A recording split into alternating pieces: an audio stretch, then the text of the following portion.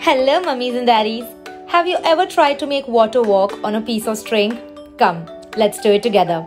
For this experiment, you will need a tray, a pair of scissors, some twine, some colored water, and 2 paper cups.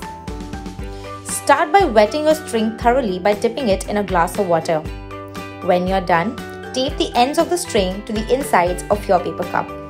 Now, fill the water in 1 cup and it's time to start pouring.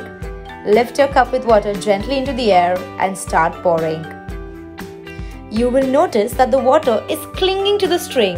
It is absolutely mesmerizing to watch the way the water walks down the string and empties itself into the other glass.